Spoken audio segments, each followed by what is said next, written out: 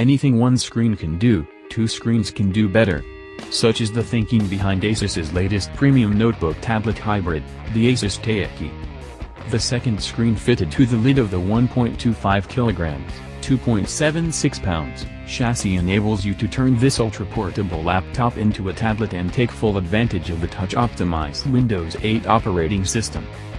As with previous Asus products such as the Asus ZenBook Prime UX31A or the Asus Transformer Pad Infinity, the Asus Taichi is gorgeously designed with a tapered wedge that measures only 3 mm, 0.12 inches, at its thinnest point.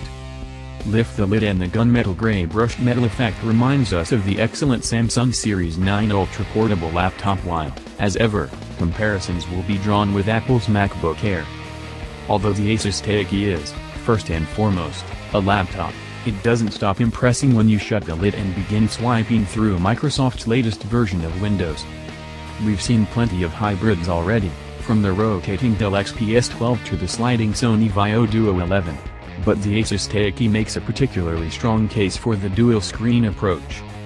The display will automatically switch when you close the lid, and there's also a dedicated display key built into the keyboard that enables you to either switch screens or use both simultaneously.